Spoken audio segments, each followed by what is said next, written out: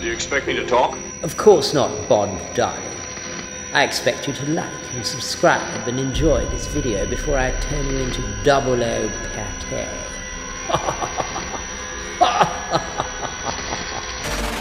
Okay, hi guys, and welcome to the show. And it's movies and watches in movies, my favourite subject.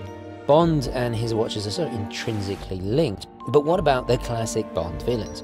Well, today we take a look at my top 5 examples and a further 4 honourable mentions. So basically 9, so to speak. We analyse their choices, the reasons behind them, hidden meanings, the significance of the movie, and of course horologically, as well as the Bond universe.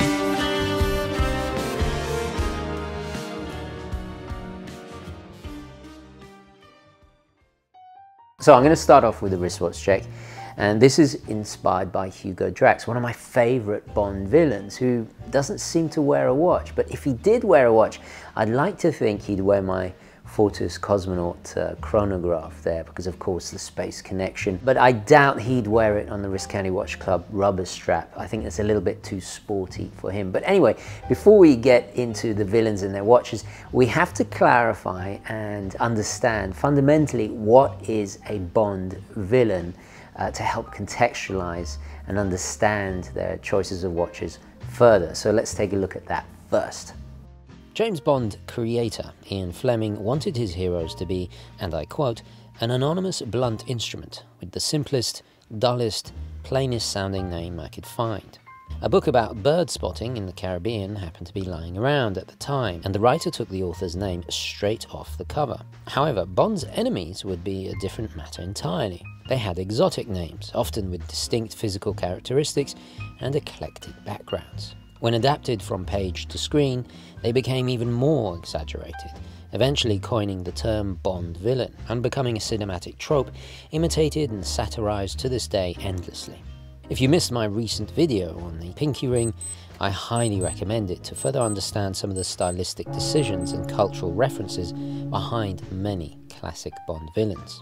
Just as important as the styling of our protagonist foil was the accompanying must-have accessories that have become just as much parodied and endlessly influencing others.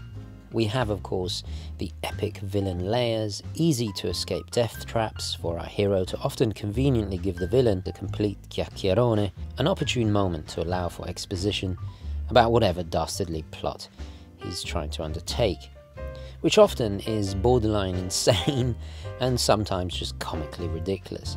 Another cinematic trope, of course. So naturally, an interesting watch that is less predictable than Bond's would matter, especially here when symbolism and opulence is preferred. Come to think of it, I have a foreign sounding name that English-speaking people find difficult to pronounce. I have a very eclectic background, shall we say. Yeah, maybe I should have been a Bond villain. I missed my calling in life. But what would my plot have been? I know. Stealing all the world's watches. That would have been my scheme. Now, the entire world is about to be caught in the crossfire. See you in hell, James. You first. We kick off with number 5, the character Alec Trevelyan, in the first Pierce Brosnan outing as Bond in 1995's GoldenEye. Trevelyan is one of the more interesting and less cliched villains, well, except for his facial scar, which we'll talk about later on. Played excellently by Sean Bean, who incidentally has played his fair share of movie and TV villains over his impressive career. Trevelyan is kind of understated compared to the more over-the-top characters he shares the screen with, but nonetheless it works as he is a 00 agent gone bad for the sake of revenge.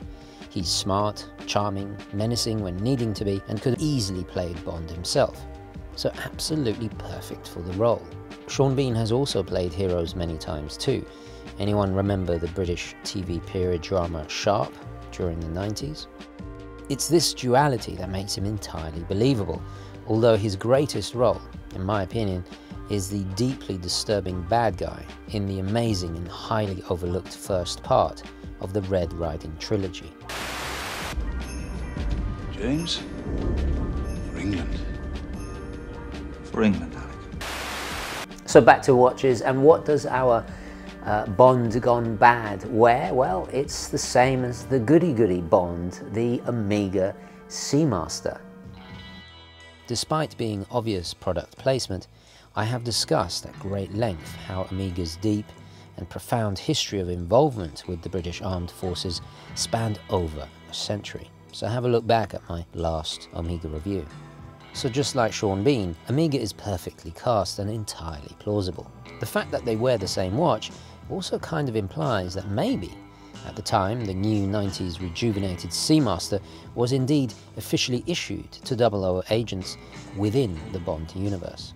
Although another interesting possibility was that Trevelyan was going that extra mile and garnishing his disguise as a good guy by imitating 007. So what do you guys think? Let me know in the comments. Or maybe it was both. I'd love to hear what you think. Either way, it works really, really well. At number 4, it's the overarching supervillain. I mean, the absolute, this is the villain that coined that phrase. We are, of course, talking about Ernst Stavro Blofeld, who's, according to Wikipedia, been played by no less than 7 different actors and 4 different voice actors. James Bond, allow me to introduce myself. I am Ernst Stavro Blofeld. Most notably, there was the scar-faced Donald Pleasance, complete with a fluffy white Persian cat and an utterly manic look in his eyes. He does so well. Then there was the unforgettable comic campiness of Charles Gray, and more recently the slightly disappointing Christoph Waltz. Don't get me wrong, I rate him very highly as an actor, but compared to his breakout role as Standartenführer Hans Lander in Inglourious Bastards, no portrayal of spine-chilling villainy will ever compare to his work with that character. You're sheltering enemies of the state, are you not? Yes.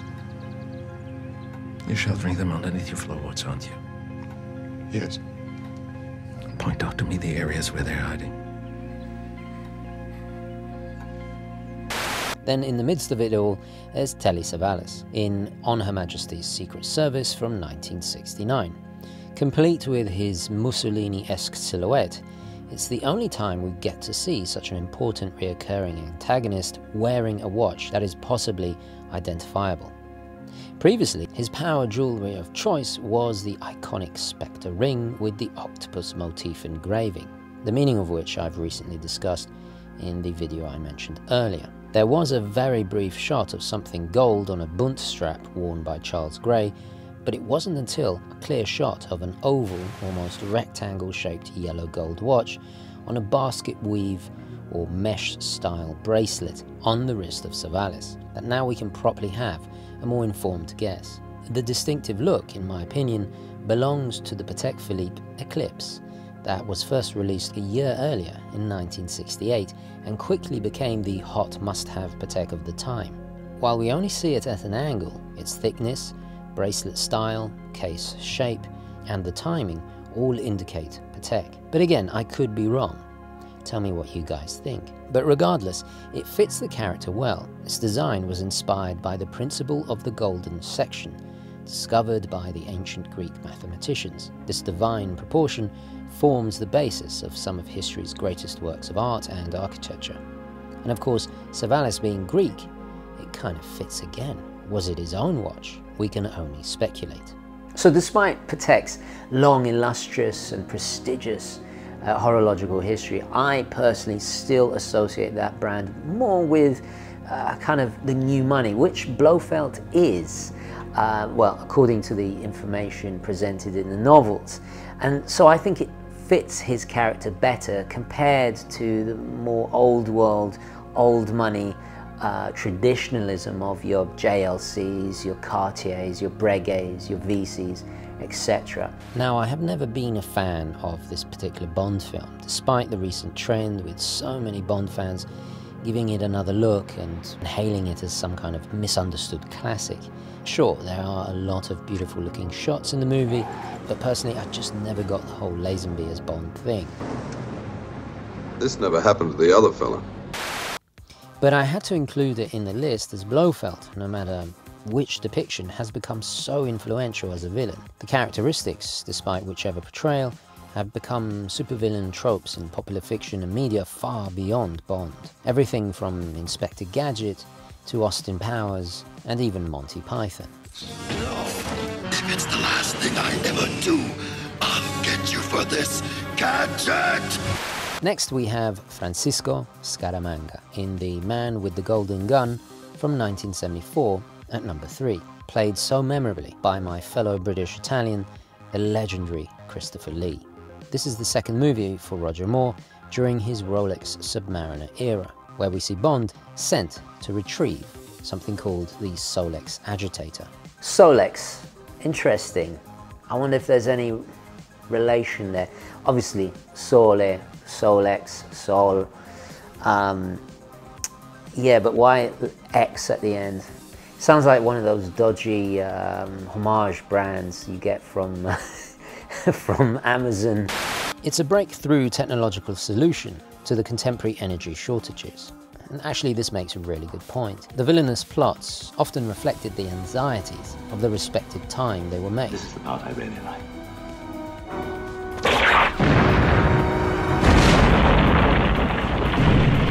Now that's what I call solar power. That's what I call trouble. So this movie was shot during the end of the oil crisis in 1973. Other more obvious examples would be the threat of a Cold War nuclear holocaust, which was pretty much every other Bond movie. There was, of course, financial or surveillance manipulation, good old drug market domination, and so on. So while Bond goes on his mission, he must face the assassin Francisco Scaramanga, the titular Man with the Golden Gun. The action culminates in an old-school duel that settles the fate of the Solex in one of my favourite Bond villain lairs, complete with a very diminutive, murderous butler. I'm pretty sure Hugo Mountbatten has a guy like this, feeding him goats and bringing him champers. Sounds a bit old-fashioned, doesn't it? Pistols at dawn, that sort of thing. Indeed it is, Mr. Bond. But it still remains the only true test for gentlemen. Christopher Lee is incredibly brilliant in this movie. His mesmeric balance of classy charm and terrifying, formidable menace is absolutely undeniable. This contract killer enjoys whacking his targets with a single bullet firing solid gold gun, so naturally his gold signet ring and watch match. Unfortunately, the brand and model has never really been decided on by Bond fans. Some people think it's a Piaget due to the golden Milanese style bracelet, but I actually believe it to be a Rolex Cellini King Midas. Regardless, it's slim, elegant, dressy, and has a luxurious bit of pizzazz without being too blingy. Absolutely perfect. Now here is where I'd like to make a few honourable mentions, as dressy gold watches have been the most consistently worn of all types of watches by the classic Bond villains, especially ones we sadly cannot identify. There's the simple gold dress watch of the Hermann Göring-like character, Goldfinger himself, which could be any watch, to be honest, because many watches of the 1960s simply looked like that. Then there are several gold watches worn by one of my favourite villains, Dr. Kananga in Live and Let Die, played so masterfully and charismatically by Yaphet Kotto. Or how about the Franz Sanchez in License to Kill, portrayed by Robert Davi? In some scenes it looks like an Escobar-style Rolex Day-Date, which of course would be absolutely fitting for his character. In other scenes it's a completely different watch, so again I can't really be sure. Finally, there's the highly oleaginous Kamal Khan in Octopussy. Again, very similar to the Rolex Midas, but we simply cannot be sure. I mean, gold is always a safe choice. It's synonymous with wealth and power and its history, its symbolism, its connotations. So I think it definitely fits the megalomaniac, greedy, ruthless villain perfectly. This man has a secret ambition. I propose to end the domination of Silicon Valley. At number 2, it's Max Zorin in the 1985 movie A View to a Kill, played by the inimitable, one and only Christopher Walken.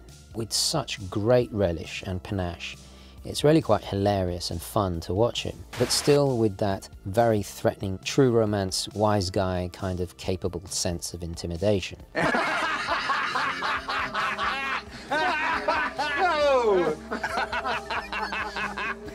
All with that slightly alien quality that only Walken can provide. While this super 80s schlockfest is often considered a low point for the franchise, mainly due to Roger Moore's advanced age, this was of course his last appearance as the fictional super spy. However, to me, it's important for several reasons when it comes to villainy and horology. The character Zorin is a product of Nazi scientific experimentation with genetics, a regime that, let's not forget, was completely obsessed with racial theory and pseudo-scientific eugenics to its very core.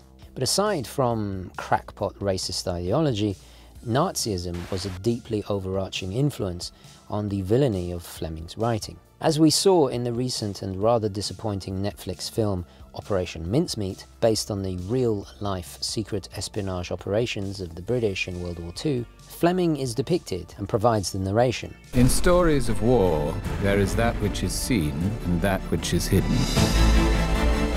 In God's name, Fleming, what are you writing?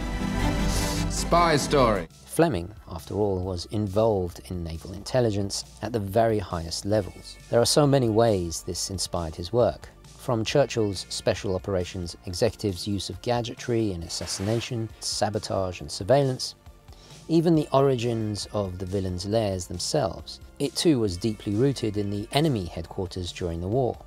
For example, the Eagle's Nest, the Wolf's Lair, or the Ober-Salzberg complex, and so on.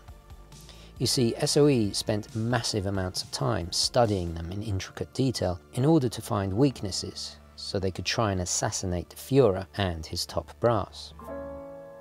But fundamentally, let's look at the appearance of a lot of these villains. You'll notice, most often than not, there'll be a scar on the face, and this is rooted in Fleming's old adversary. A lot of German officers and the German High Command in World War II were made up of Prussian aristocrats who went to military school, and in those military schools they would fence, and they'd get scars on their face and they'd wear it as a mark of pride, as a badge of honor almost. So this stereotype kind of leaked into, the villainy of Fleming's world often. Max Zorin is the poster child, quite literally, and personification of survival of the most fittest, evil and ruthless. Just looking at him, there's undeniably elements of Reinhard Heydrich in him. So what watch did this blonde Aryan-looking megalomaniac wear? Well, again, we see an evil mirror image of Bond. A gold-plated version of the same Seiko 7A287020 chronograph 007 wore in the infamous Igloo cold open of the movie. While some may criticize this as obvious product placement, this is, after all, the peak of the Roger Moore and Seiko Bond watch era, it was the cutting-edge tech of the day, and entirely plausible that a tech billionaire yuppie like Zorin would have one. Oh, Commander Bond. Call me James. Seiko wasn't seen in the same way it is these days. In the 80s, digital and quartz watches, especially in gold tone, were all the rage for trendy, ruthless, capitalistic go-getters. And let's be honest, they match his wickedly cool Cartier sunglasses too. For Bond, it was even more believable, as the watch in a later bead-blasted form would go on to become officially issued to RAF pilots due to its super accuracy, reliability and world-changing technology. You see, it made horological history as the world's first analog quartz chronograph. But not only that, it boasted a 1/10 of a second stopwatch and is the ancestor of today's humble Flightmaster. So who's at my number one spot? Well, it's Le Chiffre from the 2006 Casino Royale, played by my favorite Danish actor of all time, We are, of course, talking about the great Mads Mikkelsen. And you might spot him, he's in the poster there in Pusher 2, one of my favorite trilogy of movies there. This was a refreshingly multi-layered villain. For the first time, we saw perhaps the most dynamic range of emotions. From genuine fear and terror, to vulnerability, to a tortured desperation, an inner bubbling rage, vengeful delight, and so on. Delivered in a way that only Mikkelsen can do, with such a masterfully nuanced and understated manner, but most importantly, completely believable. To the right! To the right! You are a funny man, Mr. Bond. Ah! He plays a banker / associate partner of Spectre, who services many of the world's criminals and terrorists. He is a mathematical genius and an expert chess player, using his skills effectively when playing poker. He goes up against Bond, this time Daniel Craig in his first outing as 007, in a super high-stakes game, and despite his best efforts to beat Bond, he loses and thus ends up causing his own demise. In fact, his name, Chiffre, means or translates to numbers or figures in French. So what better than a watch that counts? And as one of the most dapper villains I've ever seen, they perfectly chose the Longines Evidenza chronograph. While the film's attention was certainly on Omega, Longines, just like Hamilton, are under the Swatch Empire's umbrella, so we saw all these brands being worn. Remember Felix Leiter, played by Jeffrey Wright, sporting a khaki X-Wing? Longines is not what it used to be, and you could say that about a lot of Swatch brands, but compared to Hamilton and Omega, who are pushing ahead and still doing great new things, Longines is the furthest away from its golden era, which was the late 19th and early 20th century, where they were industry leaders, producing pioneering movements and watches. They were winning awards, and yeah, they were riding the crest of the Swiss wave, so to speak. In 1878, the company produced its first chronograph movement, the revered 20H caliber, and became world-renowned for its precise timing. A heritage very fitting for a bad guy called Mr. Numbers. While Longines have become more synonymous with shopping malls and generally less exciting kind of pedestrian designs today, the 20H caliber helped the brand and launched it into the world of equestrian sports, something they are still involved in timing to this very day, which adds an inherent sense of class to the brand image. The Evidenza is unequivocally 1930s in aesthetic, with a tonneau-shaped case, typical of the time, Art Deco-styled Arabic numerals, and a harmoniously balanced V-shaped layout to the sub-dials. Talking of Longines, now time for some honourable mentions.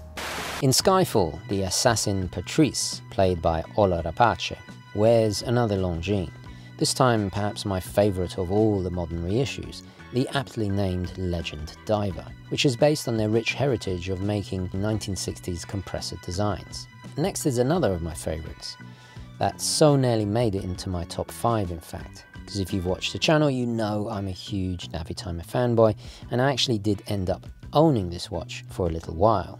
So there's no way I could make this video without mentioning the Breitling Navitimer 806 that Paul Stasino, playing Francois Deval, wears in Thunderball. Taken off a dead aircraft captain's body, he then wears it as part of his disguise while imitating him in order to infiltrate the RAF. This was really cool for me to see the watch being used so effectively and convincingly, because also the choice is very period correct. Then there's the Hoya Airline GMT, worn by General Pushkin, played by the great John Rhys Davies in Timothy Dalton's debut, The Living Daylights. This ultra 80s looking GMT is mostly forgotten about these days, but I think it was really fitting for the era and came with a Q-branch style panic button that alerted one's guards or henchmen when required. I really must get some henchmen like that. I mean, is there some 1-800 number you dial, like 1-800-henchman or something? I've always wondered that. Have you guys wondered that?